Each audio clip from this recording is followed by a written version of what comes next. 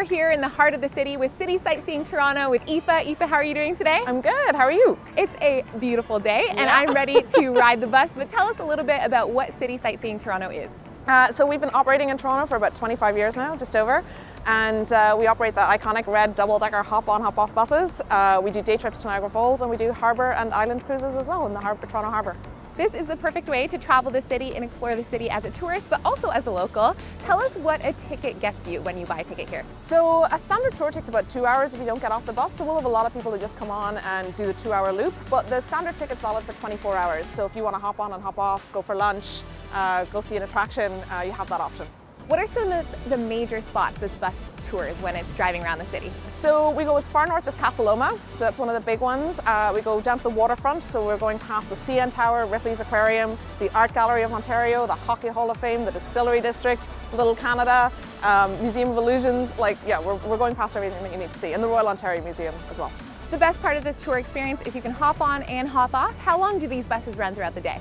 So in our busy season, in the height of the summer, the first bus leaves at 9 a.m. in the morning, and they leave all throughout the day until the last tour leaves probably at around 5 o'clock, 5:30, and it gets back into finish its tour here at about 7:30.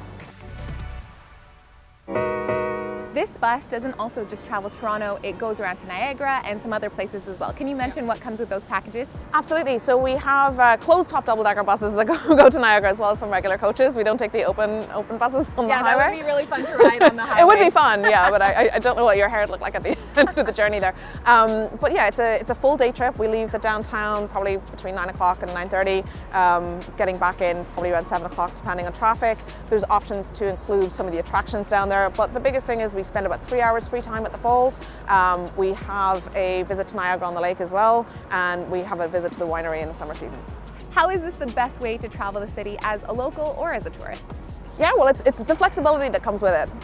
So we've had so many locals that will come on, and usually, you know, they're probably bringing friends and family who are visiting, but they're like, oh my God, I didn't know that, or this is new. And so there's something, you'll learn something every time that you go on there, I think. And we've got different tour guides, so if you're riding the same portion, you know, different tour guides might talk about different things like history or architecture. You can't say everything that they know in the time that it's passing, so you'll hear something different. Yeah, well, I mean, I've been living here my entire life around here, and this is going to be my first time taking the bus, and I'm very excited to ride the top and explore the city as a tourist today.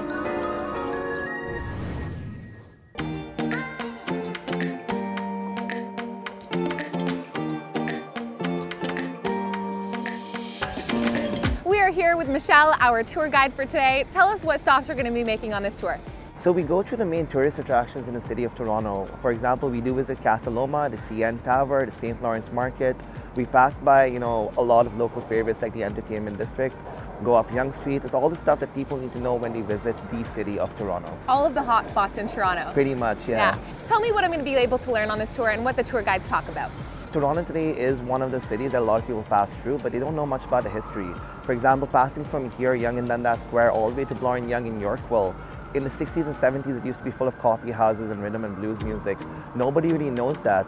When people pass by Castle Loma, sure, we're aware that it's one of those iconic tourist attractions in Toronto, but nobody knows it was built in the 1900s or that the X-Men movies were filmed there. The CN Tower used to be the Canadian National Tower once upon a time.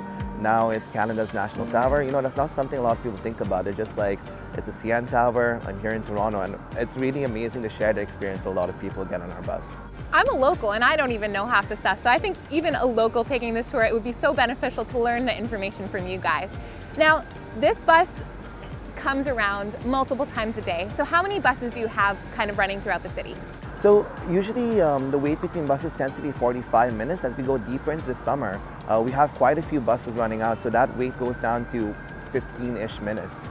So really people have the opportunity to hop on, hop off every 15 minutes or so to get the full experience of the city as well. Definitely. They might find a stop that they like and they have the flexibility to get off at that stop, explore the area, and then they have the comfort of getting onto another bus that will take them back around the city to continue their journey.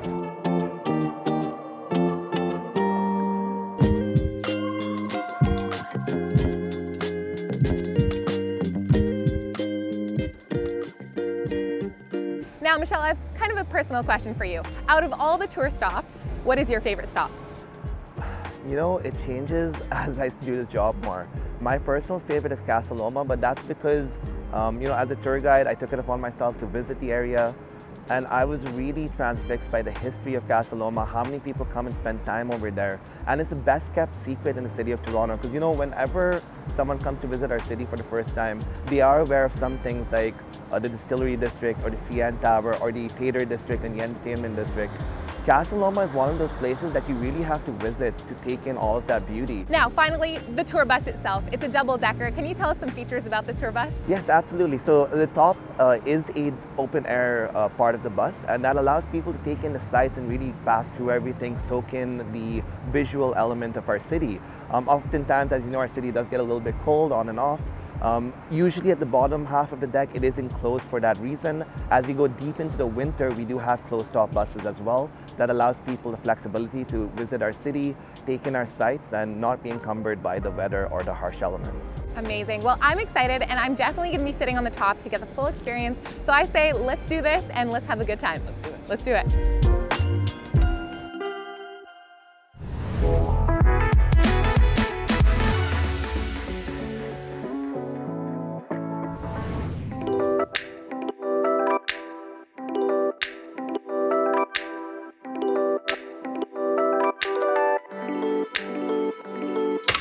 Well, the bus is about to leave, so I say, let's get on the top, and let's have a good time.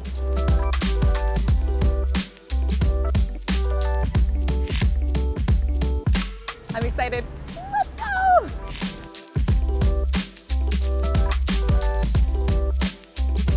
We're moving.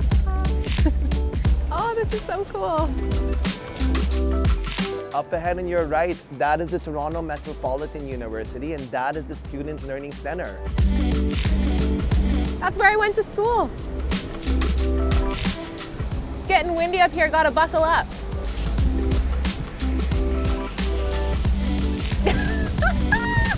You will see the Chelsea Hotel on your left, largest hotel in Canada, 1,590 rooms. Did anyone know what's so special about this street? Yonge Street's the longest street in the world. Yes, 1,896 kilometers long. A small part of the street became a highway, so it's no longer in the Guinness Book of World Records, but it is the longest street in the world and iconic for being that. So you can get really close to the tour guide and listen to what he's saying, but you can also listen to him through these. And the best part about these is that it comes in different languages. So if you're visiting from another country, you can learn about the culture and history of Toronto in the language you understand best.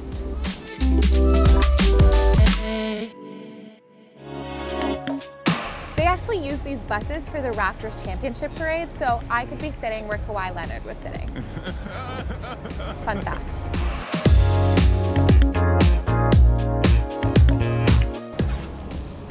The oldest library.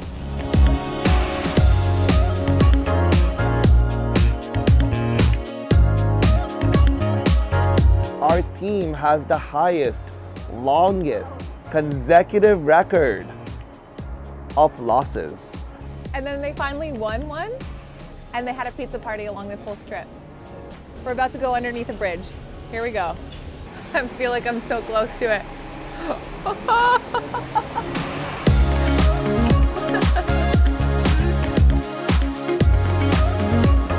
Hi!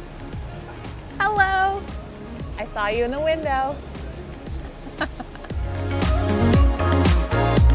Toronto, Toronto, Toronto, Toronto, Toronto, Toronto, Toronto. We're about to get off just to check out the surroundings, and then we'll hop back on. Let's go.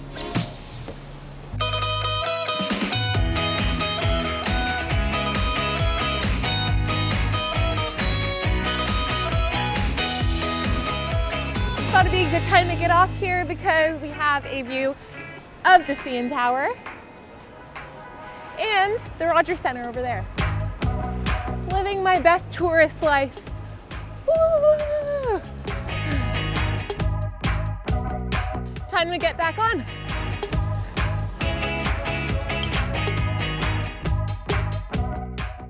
We're finally coming back to where we started on the tour. We hopped off, we hopped on, we got to see the city from a whole new perspective. So if you want to see the sights, head to citysightseeingtoronto.com.